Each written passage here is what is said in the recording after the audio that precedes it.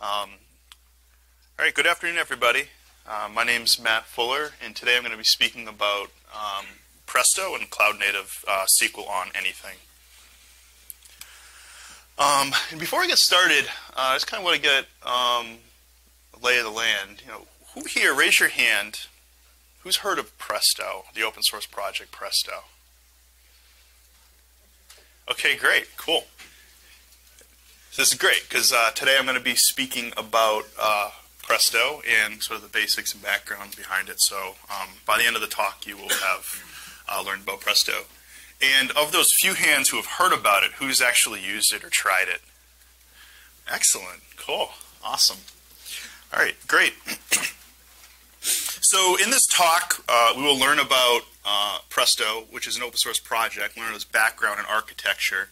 And then after we go through that, we'll learn about Presto and Kubernetes and using it on Red Hat OpenShift. And then finally, we'll talk about the Kubernetes operator and how we can participate in the open source community. It's Presto.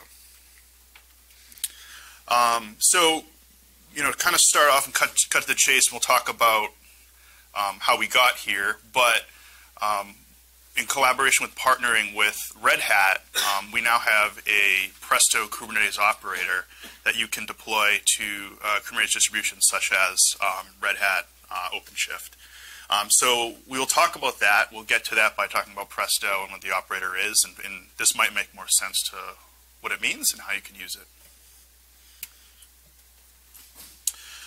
So, first, what is Presto? Well, it's a community-driven project, and you can think of it as SQL-on-Anything. It's an open-source project, and it looks like a database because it speaks SQL, but it actually isn't a database because it doesn't actually store any data. What you can do, though, is by issuing SQL queries through Presto, you can reach out to virtually any data source. On this particular diagram are some examples of data sources that you could reach out to, whether it's files on Ceph or other distributed storages like S3 or relational databases such as MySQL or Postgres, or even non-relational data sources, whether it's Cassandra or Kafka. And we'll talk about more about how you can accomplish that with Presto. So it's a community-driven open source project. It was originally created and open sourced at Facebook. So at the time, this was back in around 2012 or 13, there was a 100 petabyte data warehouse using Hive, which is another SQL tool, if you're not familiar. And the problem with it is it wasn't performant to scale to Facebook's needs, so they set out and they created Presto. So fast forward a bit, and it became a really popular project being used by companies, not just Facebook, but LinkedIn, Airbnb, Uber, Netflix. So a lot of companies that had large amounts of data that they needed to run SQL analytics on, and over time it became really hardened and battle tested to really work at that scale. So from the beginning, it was really for this high performance scale, high concurrency, and so on. But one really cool part about Presto is this notion of separation of storage and compute. So unlike a traditional database that's managing the storage, Presto doesn't store anything. All you do is you issue your SQL queries to it, and it reaches out to the different data sources. So this is really neat because it works really well in a variety of environments. So for example, whether it's public cloud or private cloud, you could keep your data in an object store like Ceph or S3, Azure's blob storage or Google Cloud Storage. So you keep all your data there, and then you can just provision the compute layer when you want. We'll talk about how we can do that in Kubernetes, but you can also do it in cloud environments as well. You can deploy it practically anywhere. So why that's really neat is now you don't have to have the system running all the time. You can provision it when you want to.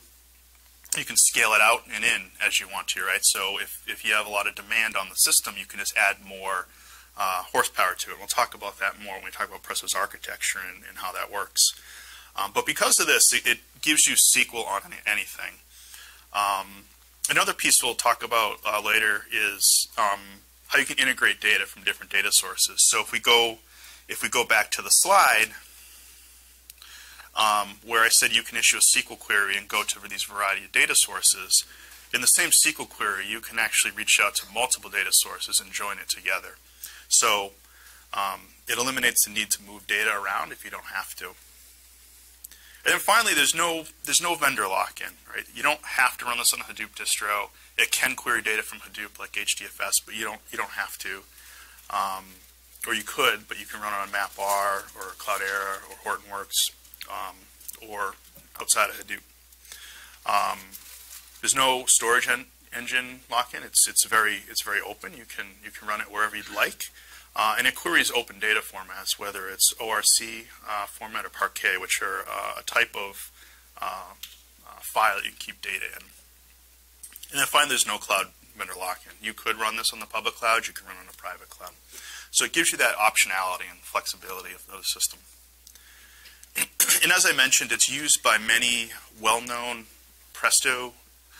There are many well-known Presto users, whether it's Uber, or Twitter, LinkedIn, Slack, Netflix, Facebook, of course, and many others. This is really just a small sample of the amount of users in the community that are using it. But a lot of these are using it at a pretty large scale.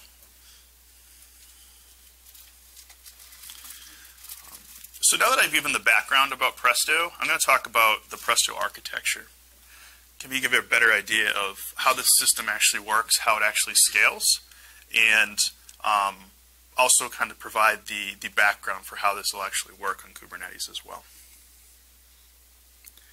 So there's really two main components in Presto. There's what's known as a coordinator and what's known as a worker.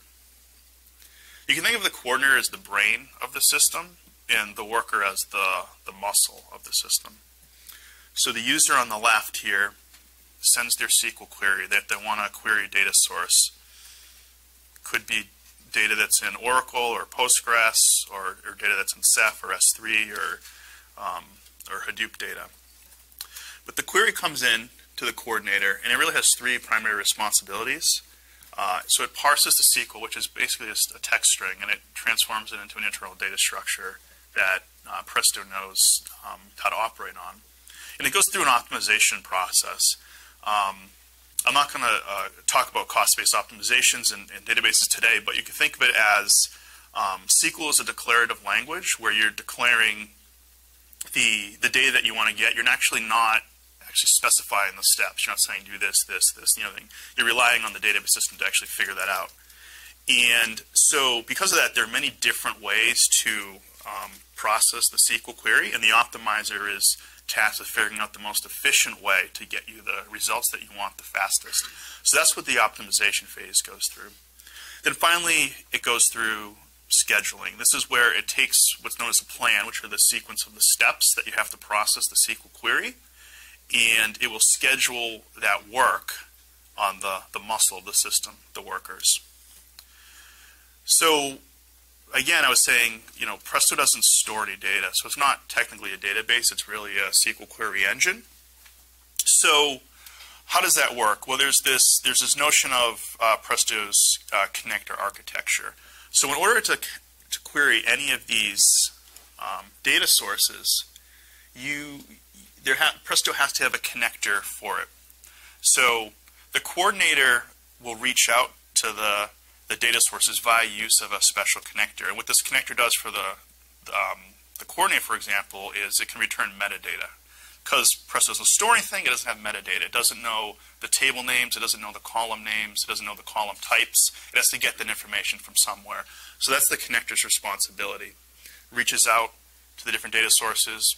They all provide the metadata in different ways, but it transforms it back into something Presto understands.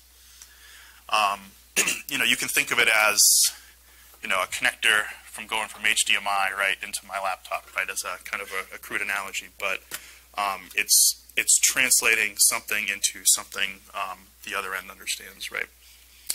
And so once it has that metadata, it processes the processing to happen on the workers. And that also goes through this connector architecture and the connector to actually get the data from the system. So in the case of distributed storage like HDFS or Ceph or S3, it's actually reading those files and streaming them through back into the workers. In the cases of relational databases, it might be issuing SQL queries. So if you're issuing a SQL query to Presto to query data from Postgres, it will push down part of that SQL query into Postgres to get the results back to the workers. Now, Presto is a distributed system, so you could have one worker, or you could have 1,000 workers. The more workers you add, the more horsepower you add to the system. So if you want to get more performance, you can add more workers. And this is where it works really nice on cloud, private cloud, and Kubernetes, because you could set up what is known as auto scaling. So based on the load that you're putting on Presto, you can add more workers, and then queries will get faster. It's a distributed system, so the plan is basically cut into pieces, and each worker you can think of it as like a piece of the plan to work on. It will work on chunks of the data at a time. So when you're doing that in parallel, you're going to get much greater performance, rather than if you had to rather than having something read all the data at once. Naturally, it makes sense if you can split it. If it's parallel in some way and you can split it, you're going to get better performance. So this plan, these workers could be much more complex. If you have a really complex SQL query, if anyone here is familiar with writing SQL, they can be really simple, or they can be these massive pages and pages of queries. Presto will do either. It can handle pretty much any SQL query you could throw at it. But the more complex the plan is, and actually the more important query optimization is to make sure that you can get good performance. So the data flows through these workers, and depending on the complexity of the query, it may have to redistribute data, meaning a piece of the data might have to sent over the network to other workers in order to compute the query appropriately. So when the query is done processing, it will go back to the coordinator and send the results back to Presto. So let's double click into what this connector architecture looks like. So here's another way to look at it. If we want to double click between, into these arrows, these red arrows where the data sources are. We have the Presto coordinator on the left and the Presto worker on the right here.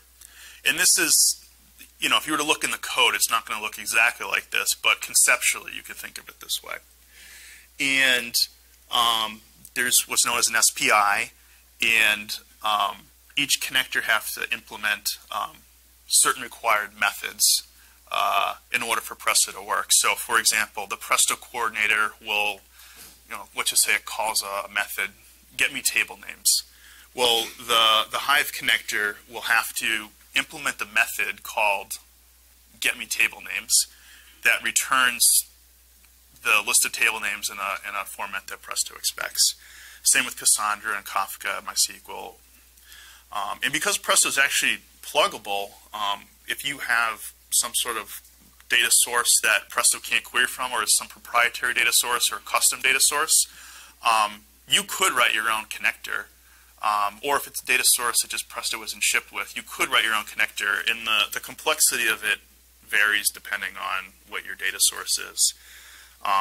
If it's a relational database, they're relatively straightforward because relational databases has rows, tables, columns that kind of map naturally into Presto.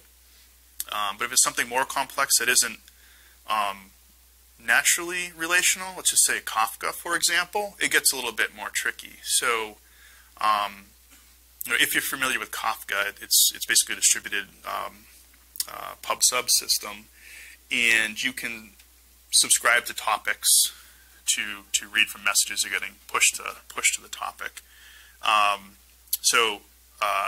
In that case, the implementer of the connector has to figure out what is a table, what is a column, what is a row. In the case of something like Kafka, the topic, the thing you're subscribing to, appears as a table in Presto, and each message will appear as a row. And then it's up to you what you want a column to look like. So there's data stats SPI. So if you want your data sources to work with the cost-based optimizer in Presto, you have to provide data statistics to it so it knows how to operate on the data.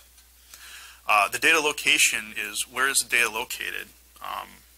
What is the, for a relational database, what is the JDBC endpoint? For distributed storage, like where is the physical location of these files? So here's, like, if you double click into more, it's a little bit more technical. I'll just kind of briefly go over this, but each of these workers has an operator pipeline in them. So these operators could be read me the data, do a filter. So if you have data with maybe there's a state column in it, Massachusetts, Rhode Island, California, but you only want to return the California rows. One of those operators will be doing that filter, so that only pulls out the rows where the state is from California. It might be doing an aggregation if you're doing a sum or a count or standard deviation or something. So each of these operators have a task for what they're doing. So I'll talk a little bit about the Presto ecosystem now, and then I think at this point you'll have a pretty good basic understanding of Presto, and we can talk about how this fits into Kubernetes. So the most popular and widely used connector in Presto is called the Hive connector. Now, it's a bit of a misnomer.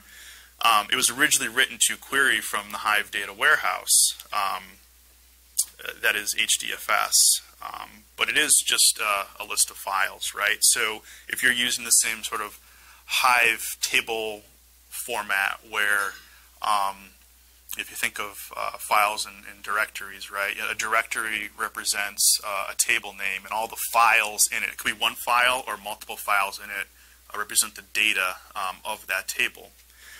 So as long as you replicate that on the different distributed storages, whether it's Ceph or HDFS or Google or Azure or AWS, the Hive connector will work there. So you can think of Hive as three things. First of all, it's a SQL engine that was developed before Presto's time, and it was really clever where it took what is were known as MapReduce jobs, which is a compute engine on Hadoop, and actually translated it to you'd run SQL, it translated to a bunch of MapReduce jobs to process the query. I'm not going to go into too many details about Hadoop and MapReduce, but just take for granted that that existed, and it was slow, but that's what was done.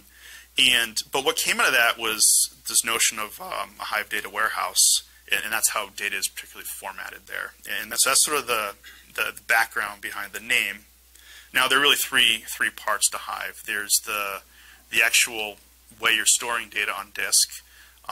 Then there's the metadata catalog, and then there's finally the execution engine. So the Hive connector uses two of those three. It uses the metadata store and knows how to read this particular table format. What Presto does not use is the Hive runtime, because Presto is essentially replacing that Hive runtime, because Presto was developed to be much more fast, performant, and efficient than Hive. But Hive has a really good metastore and a really good way of representing tables, so it leverages that. But the other cool thing, this is where separation of storage and compute comes into play, is that you don't have to move the data. If you had your Hive data warehouse and you've deployed that in your infrastructure, your company, you don't have to do anything. You don't have to migrate or anything. You can just point Presto at it, and it can start querying the data. The other popular connectors are relational database connectors. So Presto will connect to these over JDBC. You don't have to worry about this. Presto figure this out how to do. So when you issue a query to Presto, Presto will know how to issue the particular SQL query to this database. So to your end users, it actually might be transparent that they're even querying data from Postgres or even querying data from Oracle. All they see is just its tables in Presto. So this can also solve sort of the data silo problem, where you have to remember, oh yeah, for this data I have to go over here, and for this data I have to go over here. Now you can point your users at one system that's Presto, kind of access all your data, and that's one of the values of the relational database connectors. And for performance optimizations, you can push filtering down. So the example I gave earlier about filtering on state columns, you want to only return the users that are from California. You could pull all that data back into Presto, and Presto does the filtering, but the more you're moving data across a system, the more time and effort it's going to take, right? So if you can eliminate data earlier in the processing pipeline, then you're going to get better performance. So you can push down these filters to the database to return a minimal amount of data. And then finally, there are non-relational data sources as well, whether it's a Cumulo or a Cassandra. Elasticsearch is one that went in recently. MongoDB, Redis. And the community is constantly contributing connectors back, so this list is only going to grow over time. But if there isn't a data source that you want to query from, you could always write your own connector and drop it in as a plugin. And of course, contribute it back. So now that we have sort of a background of Presto, I want to talk about Presto and Kubernetes now. So again, I want to do another attendee poll. Who has heard of Kubernetes? Way more hands. Cool. And who has tried or uses Kubernetes? Okay, less hands, but still more hands than the Presto question. Cool. So we're gonna talk about how these come together. So it seems like most people know Kubernetes here. I do have some slides to kind of set this up, but I might go a little bit. I'll still go over them. I might go over a little bit quicker. So it seems like a lot of people have knowledge of it. But yeah, so Kubernetes is a Greek word. When I looked it up, I was like, what is Kubernetes? Where did this word come from? And it's apparently a helmsman, pilot, navigator. And finally, after reading through the internet, and it clicked on me that it's a container orchestration, right? You have the helmsman of a container ship, right? So it's also, of course, an open source container orchestration engine for automating deployment, scaling, and management of containerized applications. So we're going to talk about how this relates to Presto. So how do we containerize Presto so that it can work on Kubernetes? You may see in the slides K8S, which is just shorthand for Kubernetes, because having written it a lot of times, it actually becomes annoying. K8S is much easier to write. So as I mentioned at the beginning of the talk, we Starburst partnered with Red Hat to provide a Kubernetes operator and Presto Container on Red Hat OpenShift. And so now, going through the container catalog, you can use our operator and container and actually run Presto on your Kubernetes distribution, Red Hat OpenShift. And why is this important, and why are we involved as well? And so Presto is an open source project. We have a community edition. This is the free version. That you can get everything in open source. And we at Starburst, we constantly will be patching it, so you kind of get a very stable and tested version of it. Now, if you're an enterprise organization, this could be important because you can try Presto out. You can use it on Kubernetes, but if you want those extra enterprise features or the kind of the high touch support that we provide, you could come to Starburst and get that initial features, long-term support. So not forcing you to do a major upgrade because some bug fix is in a much more recent patch, right? We'll do patch backporting and so on. So so you can start out using the community edition, but if you kind of need that extra enterprise touch, you can come to Starburst. So briefly, why Kubernetes? I actually like this picture. I did not draw it. and I gave credit but I got it from Kubernetes website. And so going back in the time machine, right? You just would run applications on just an operating system, right? Red Hat.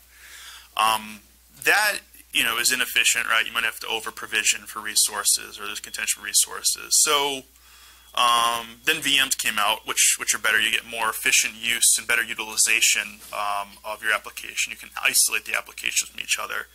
But the really cool thing about containers is that you can think of it as like a lightweight VM, where it's not packaging the operating system and all the libraries you need in the application. It's packaging exactly what you need, and it can run on top of the operating system. So containers made kind of deploying applications really beneficial, but one thing is the complexity of maintaining these became complicated. So imagine if you had an application that has many containers, right? How do you actually orchestrate them? So that's what Kubernetes helps with, is sort of the orchestration of and management of these containers. So as a brief concept, the Kubernetes cluster is made up of nodes, and kind of adding these nodes to the cluster increases the CPU and memory available. But the Kubernetes, it doesn't actually run the containers where applications like Presto runs. It actually runs pods, and these pods run containers.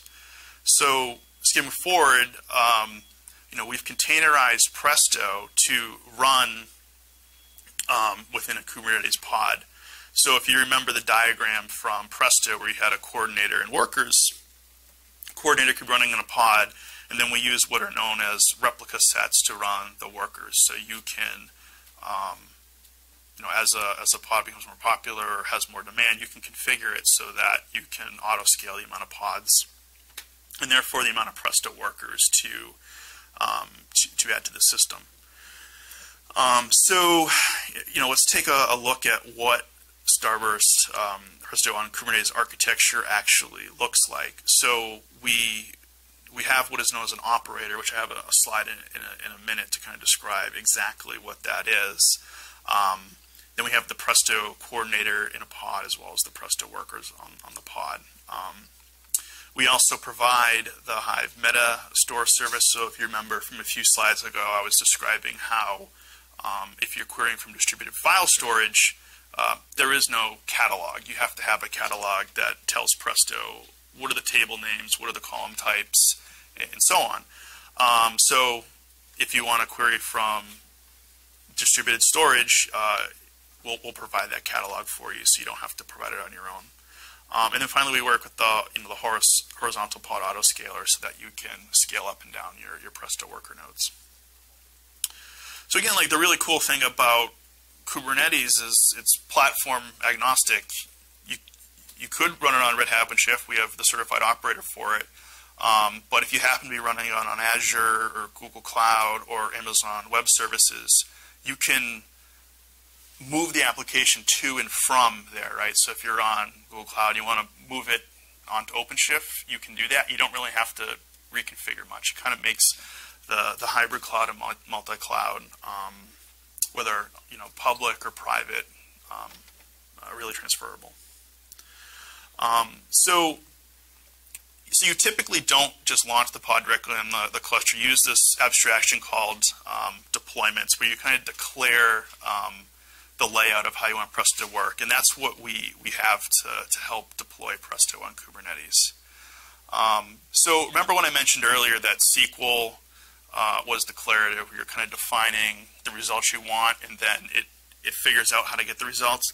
I think of Kubernetes as declarative, where you're just kind of describing exactly what you want, and Kubernetes handles the management of how to do that, how to deploy containers.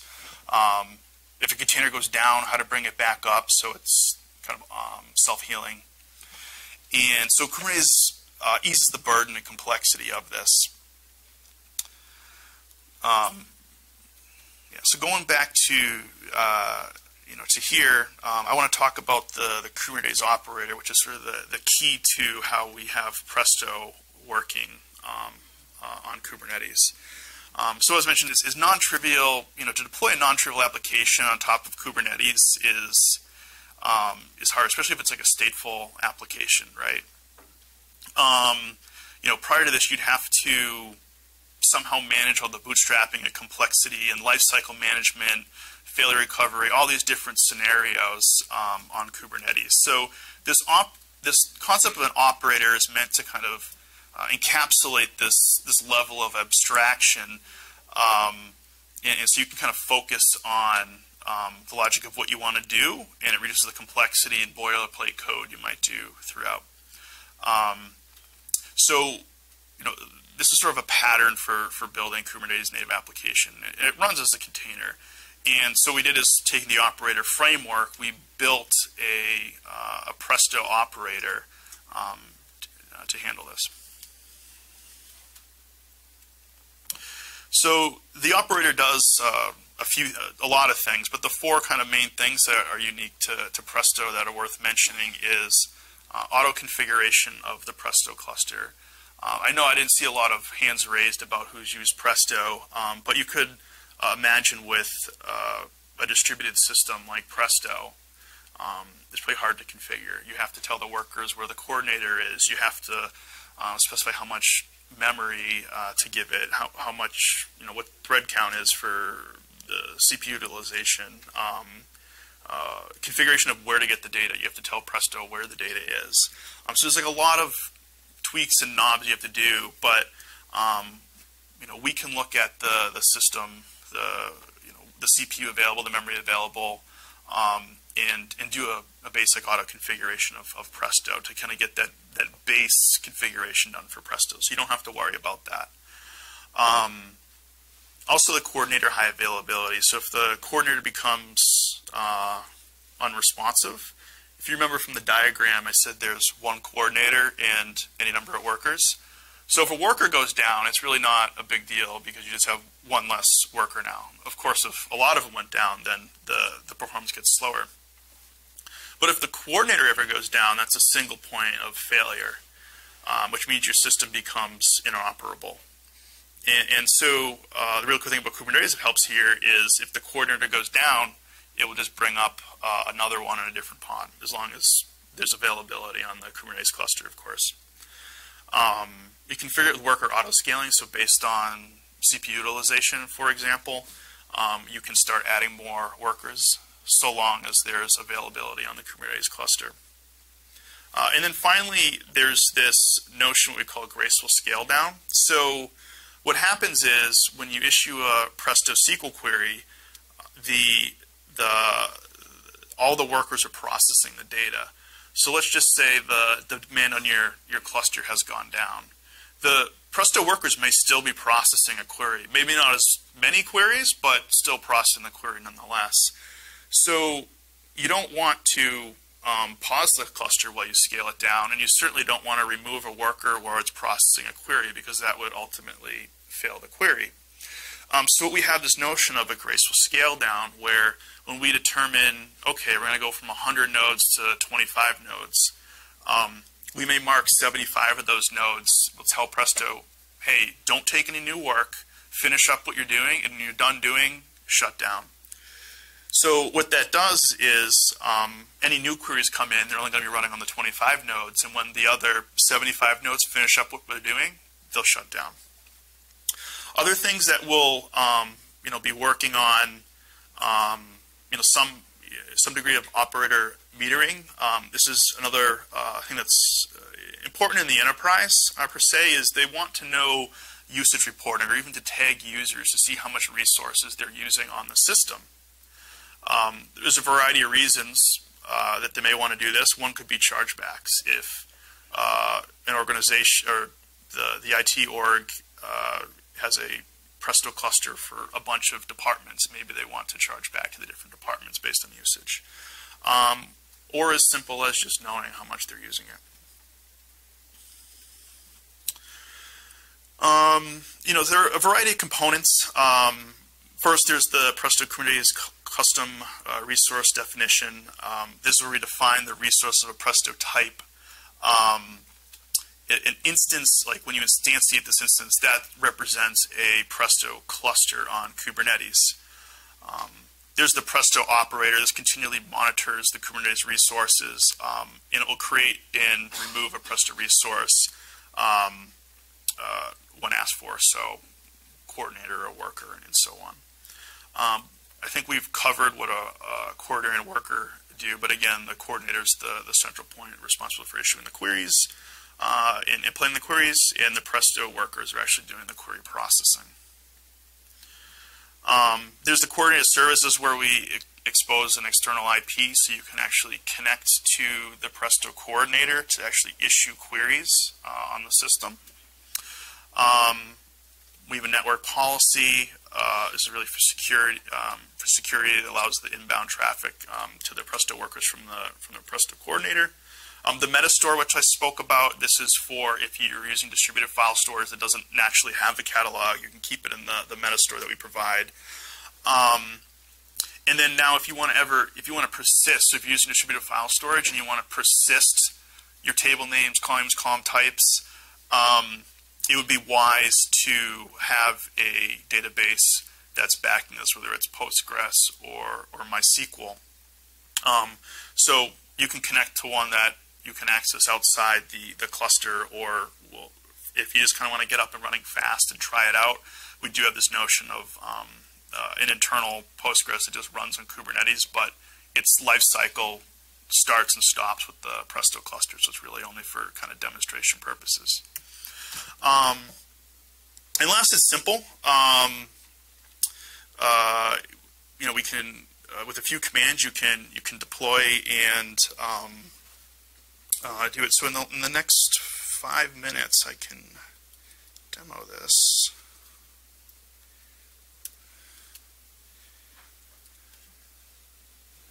Oh, you don't see my screen.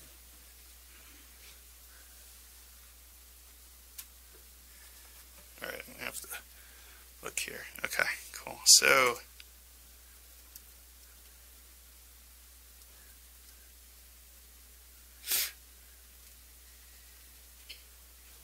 sorry, it's just a little hard trying to see my screen here.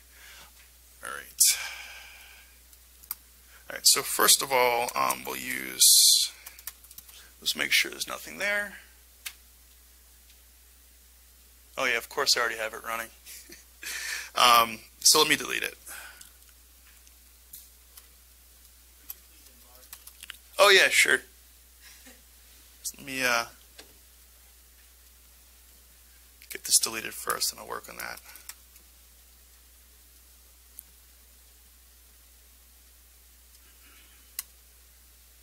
Okay.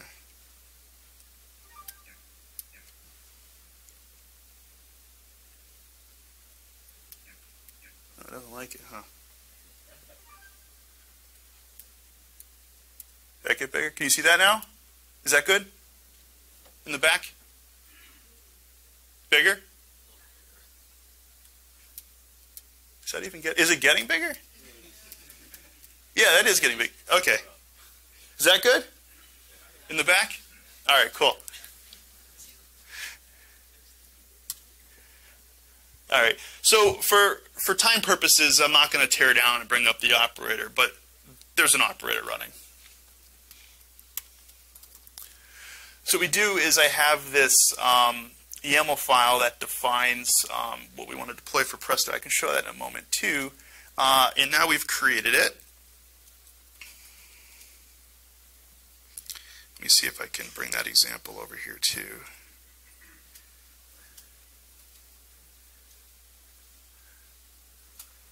Right, so it looks something like this. We're not going to go through it all today, but you can say, okay, use Prometheus as the monitoring tool. You specify, the type of CPU you want for the coordinator, workers.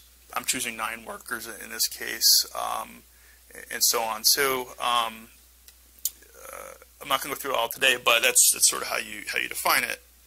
Now, so if we get pods again, all right, you'll see there's a bunch running now. And now what we want to do is we want to do expose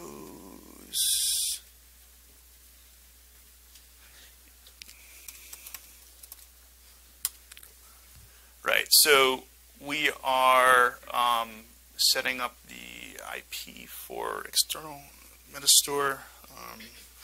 It takes a few seconds.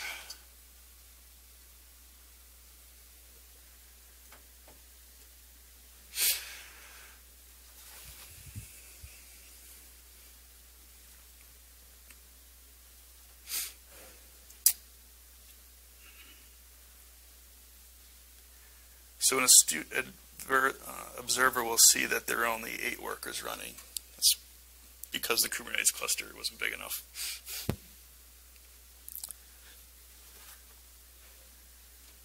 Okay, well anyways, that's starting up. Let me just go back to the final slides here. So if you want to customize the solution, we do have what's known as a bootstrap script. So if you want to set up security or download additional software, you can. Or, of course, for more heavy customization, let's say you want to install additional software on there or do something else, you can use a custom Docker image. You just pull from the one we have, and then you build your own, and then you can specify it in the configuration.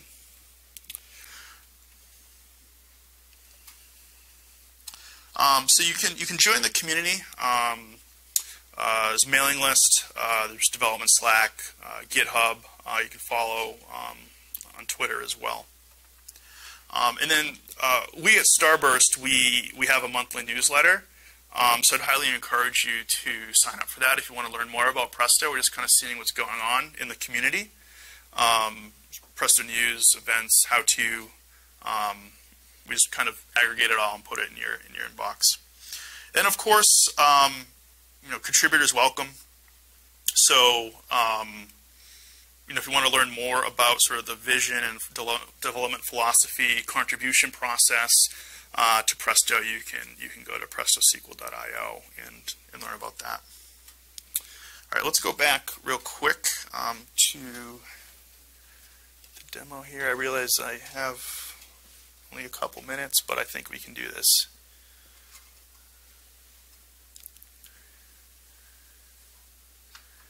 Did I copy that all? Is it highlighted? All right, I'll figure it out. All right, I'll get it here. Oh, it didn't even work. Oh, I see. It's hard for me to see. That's I'm straining here.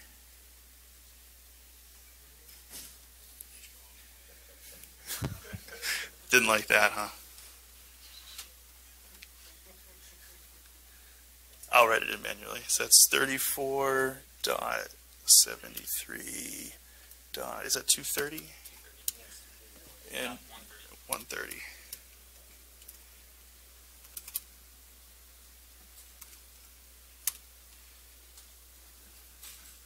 All right, so here we are. Presto's running 9.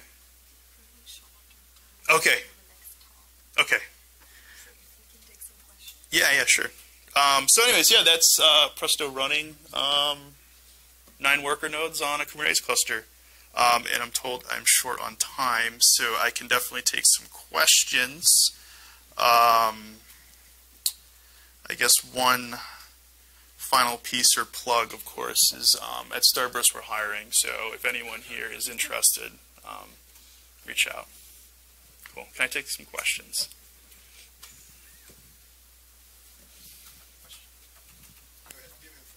Up to you.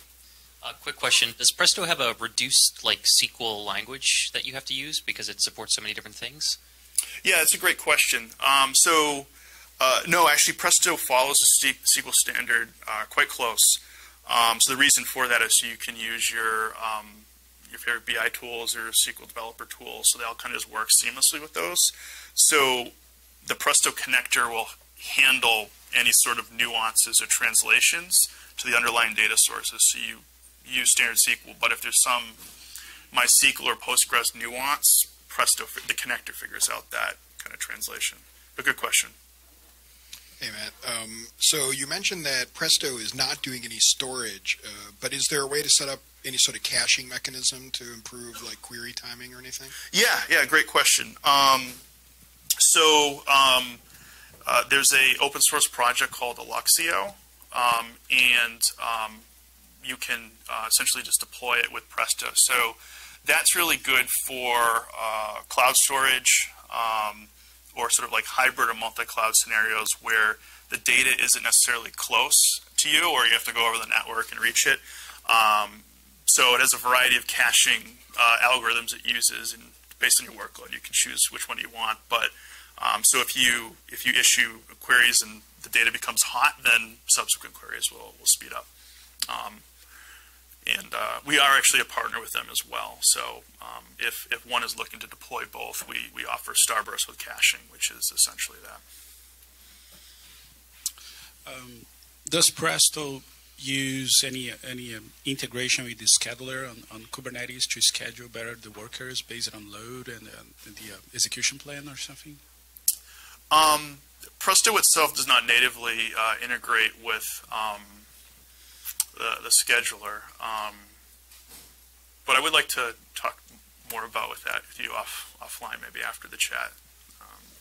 I'd be interested to know what you had in mind.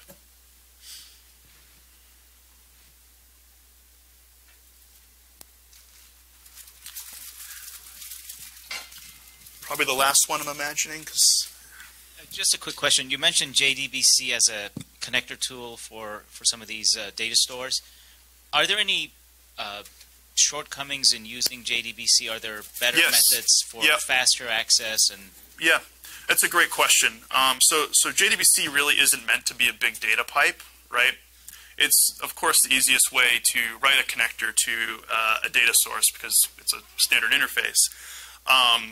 But so some of the proprietary connectors that we have at Starburst, what I say is like a native direct connection. So for example, our Teradata connector we have actually connect directly to the amps, and we bypass JDBC entirely. So the amps, if you're familiar with Teradata, I'm sure people in here are not, but the amps will then be pushing the data to Presto. So we do it in a completely parallel way instead of a single pipe way as well. And we're doing that with Snowflake as well, our Snowflake connector. But great question. I think we're out of time, but thanks everyone for coming to the talk. And I'll be mulling around, I guess, out there later if anyone has any additional questions.